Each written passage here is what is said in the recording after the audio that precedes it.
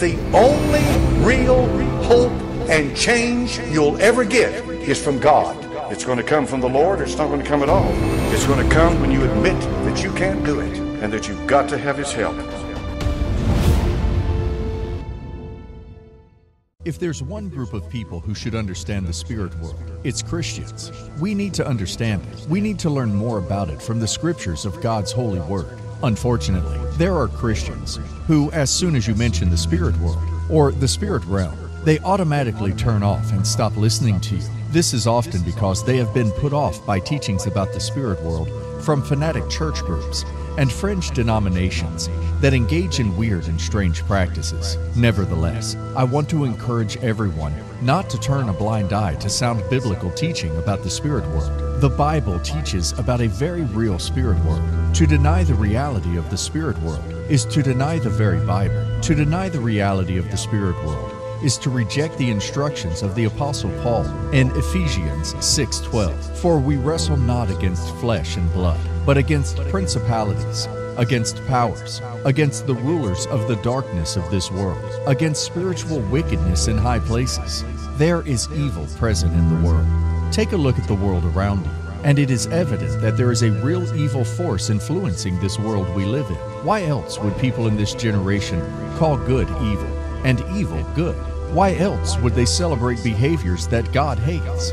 Why else does it seem like people have lost their general common sense? Evil is present. Satan, the fallen one, is described as the god of this world, and he is influencing the minds of the people of this world. Do not be a naive Christian. Look at how the world is unfolding, and you can clearly see a malevolent spirit in this world. If there's one group of people who should understand the spirit world, it's Christians. You are not living and walking and breathing in the midst of humanity alone. You are living, breathing, and walking in the midst of spirits. And that should be something that you should always remember in your Christian walk.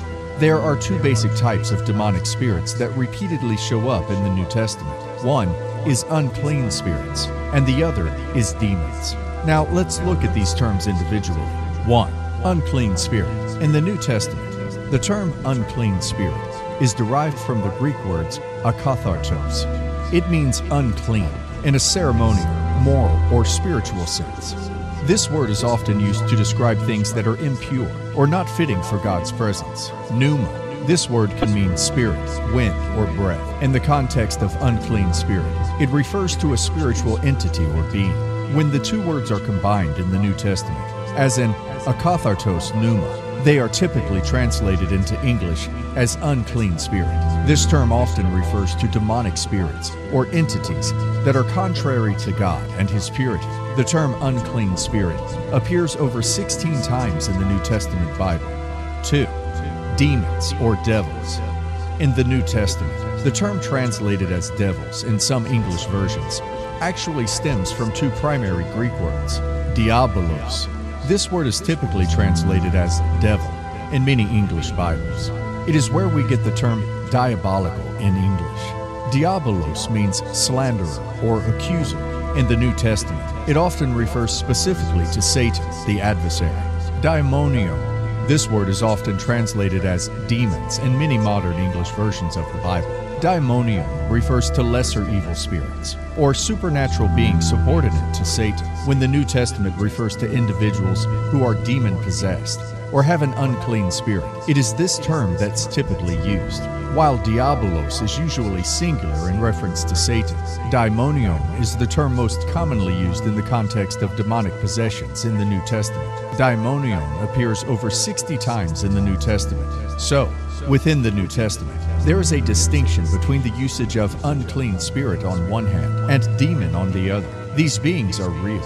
In both the Old and New Testaments, we see how these entities have a tangible effect on this world. I have conducted extensive research and study in demonology, and I cannot find a single verse in the Bible indicating that these beings have ceased their operations in this world. Not one verse suggests this. On the contrary, my Bible indicates that in the last days, there will be an increase in demonic and evil spirit activity. 1 Timothy 4:1. Now the Spirit speaketh expressly, that in the latter times some shall depart from the earth, giving heed to seducing spirits, and doctrines of devils. Yet, if you were to attend the modern church, you might believe that demons no longer exist. The Bible never said this.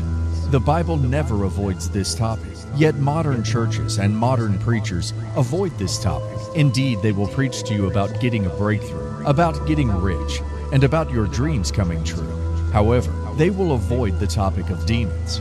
When there are people living in this world who face unclean spirits and devils every single day of their lives. I spoke to one lady who was under demonic attack. She attended her local church and spoke to the pastor, explaining how she was tormented by an evil spirit. She described how she would literally see objects moving in her home without any human intervention. She mentioned how doors would slam open in her house when no one was around. On some occasions, she felt physically pushed by an unseen force when alone in her house. At times, while sleeping, she would be pulled out of her bed. She consistently felt an ominous presence and the sensation of being watched. Instead of assisting this woman, the pastor turned her away. Can you imagine? A woman oppressed by demonic forces went to a church seeking help and was turned away. That very day, she purchased a Bible and began reading it aloud. The ominous presence she felt started to wane. Over time, the demonic manifestations she experienced became less frequent. Her deliverance from this evil spirit was not immediate. It was a process. And do you know what brought her relief? Just reading the Bible and coming to know Jesus. All the paranormal and demonic events in her life eventually ceased. This underscores an essential point about evil spirits. They do not fear you, your knowledge, or your resources. Remember, these are spirits that have been around far longer than any of us. They don't fear us. They fear Jesus. They fear God Almighty. James 2:19. Thou believest that there is one God. Thou doest well. The devils also believe and tremble. We live in an age where the world is saturated with unclean spirits. Allow me to divert for a moment to discuss demonic possession. Demonic possession did not end with the Bible. It continues today.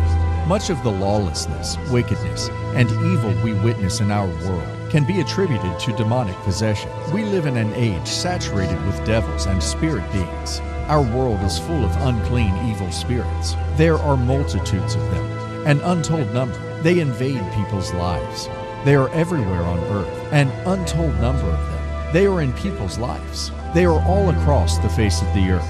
They've already come, but people don't see it. People are tormented by them in their homes too, afraid to share their experiences. These individuals see shadowy figures, hear unexplained footsteps, endure nightmares, and are even fearful of sleeping in the homes they own. I could recount more tales of people's encounters with evil spirits, but that's not the focal point of my sermon. The core message is clear. Turn to Jesus. If you are experiencing demonic attack, turn to Jesus. There is power in the name of Jesus. There is victory in the name of Jesus. There is salvation in the name of Jesus. There is hope and wholeness in the name of Jesus. There is deliverance in the name of Jesus. There is authority in the name of Jesus. There is healing in the name of Jesus. There is peace in the name of Jesus. There is redemption in the name of Jesus. There is refuge in the name of Jesus. There is light in the name of Jesus. There is freedom in the name of Jesus. There is strength in the name of Jesus. There is grace in the name of Jesus. There is eternal life in the name of Jesus. There is sanctification in the name of Jesus. There is mercy in the name of Jesus. There is love in the name of Jesus. There is protection in the name of Jesus. There is restoration in the name of Jesus. There is no other name given among men by which we must be saved, except the name of Jesus. At the name of Jesus, every knee shall bow, and every tongue confess that Jesus is Lord. For Christians, we do not have to live in fear. Colossians 2:15. And having spoiled principalities and powers, he made a shoe of them openly, triumphing over them in it. Consider the image painted in Colossians 2:15. It doesn't talk about a passive Christ who merely overcomes these powers. It describes a triumphant Christ who has disarmed the powers and authorities, making an open and public spectacle of them. Imagine a victorious warrior parading defeated enemies for all to see, signaling a clear, unambiguous triumph. This is the image of Christ's victory over these spirits, a victory so absolute that it's akin to a public decoration for all to witness. But there's more. Not only are these entities defeated, but they also fear Jesus Christ. The omnipotent, divine power of Christ is so immense that even these spirits tremble at His name. This profound reverence they have for Christ offers believers an added layer of assurance. It means that whenever a Christian says the name of Jesus, it's not just a call for help. It's a battle cry that resonates with victory and authority. As James 4:7 advises, submit yourselves then to God. Resist the devil, and he will flee from you. This isn't merely a suggestion. It's a divine strategy, rooted in the very nature of Christ's triumph. Although we live in an age saturated with devils and evil spirit beings, although we live in a world that is full of unclean evil spirits, there are multitudes of them, an untold number we do not need to fear. Why? One verse, one single verse, 1 John 4:4. Ye are of God, little children, and have overcome them, because greater is He that is in you than he that is in the world. In essence, the divine Spirit of Christ dwelling in every believer is infinitely more powerful than any eternal force, demonic or otherwise. Christians, therefore, are not mere bystanders in this spiritual war. They are empowered soldiers, armored with the might of Christ. In conclusion, while the presence of demons and unclean spirits is a reality, Christians have a greater reality to live in: Jesus Christ's unparalleled power and victory. So let every believer stand tall, unshaken, and resolute, knowing that in Christ they have nothing, absolutely nothing to fear. So let every believer stand tall, unshaken, and resolute, knowing that in Christ they have nothing, absolutely nothing to fear. So let every believer stand tall, unshaken, and resolute, knowing that in Christ they have nothing to fear. Notice also in the last days perilous times shall come, for men shall be lovers of their own selves, covetous, boasters, proud, blasphemers. It takes the grace of God to change us, folks. How can you be saved if you're not willing to repent? And the Lord Jesus Christ said, except ye repent, ye shall all likewise perish.